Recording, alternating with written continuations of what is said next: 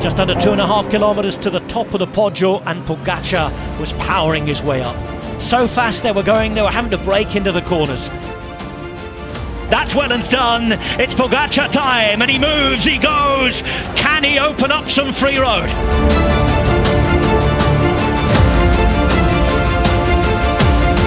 And now it's Van der Poel who makes his move. Van Aert is the one struggling. Pogačar's trying to respond, and Mathieu Van der Poel is having one of those days. Wow.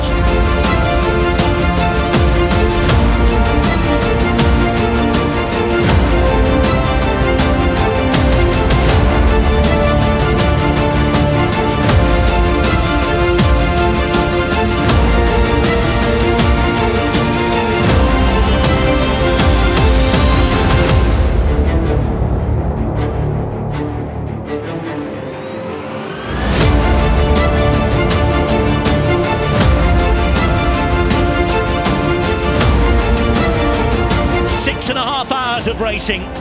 Van der Poel last year became the first Dutchman to step on the podium since Frans Maassen in 1989. It's now been nearly 4 decades since a Dutchman won San Remo, and Mathieu Van der Poel is going to do exactly what his grandfather did in the 1960s. Mathieu Van der Poel is a monuments man again. Mathieu Van der Poel is a Milan-San Remo winner.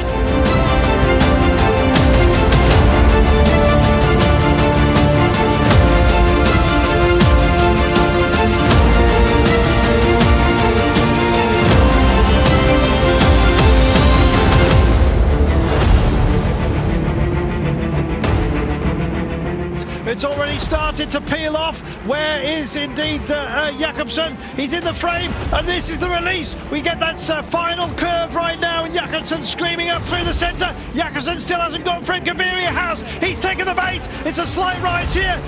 It's Gaviria with Philipsen on his case. Gaviria still going to hold it, is he? 550 to go, 10 to go. Oh, they're spreading across the line. Oh my goodness.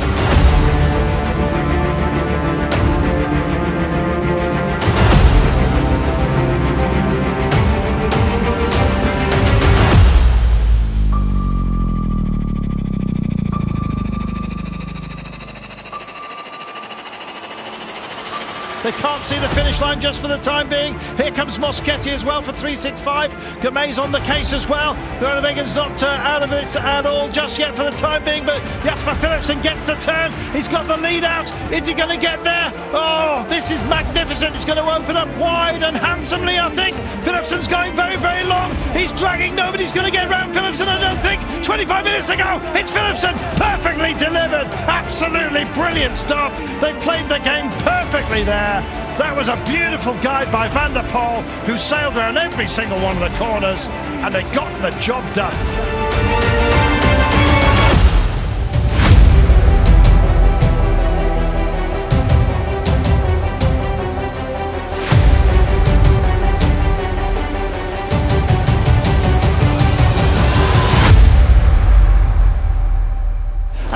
Very much involved. Roglic also here, and Lefebvre for Cofidis could be a big one for him.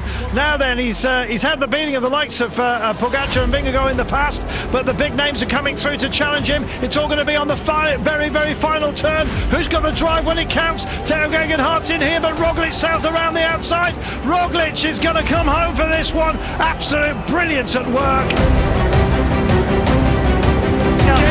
In the frame as well. This is fantastic. They're going to spread it across the road.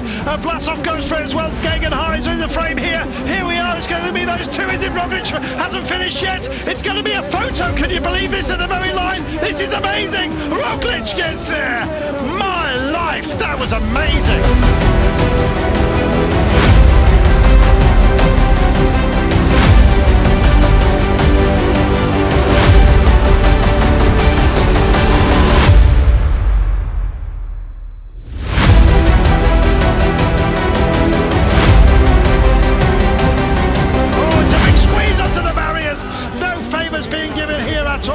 Absolutely phenomenal. Mass, is he going to bring this one home? 150 metres to go. Who has got a sprint left on them? Who's got the calmest looking face out of all of them for the time being? Mass picks up. Roglic goes for it as well. Tadej Pogačar wants the stage, but look at this. Roglic is hitting it once more. He's hitting it for 1-2. Oh, 1, 2, 3, you might add.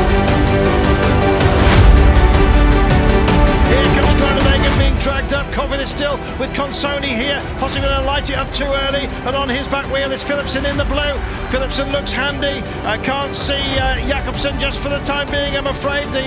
From Soudal Quickstep, Groenewegen's there, he's on the back wheel of Jasper Philipsen.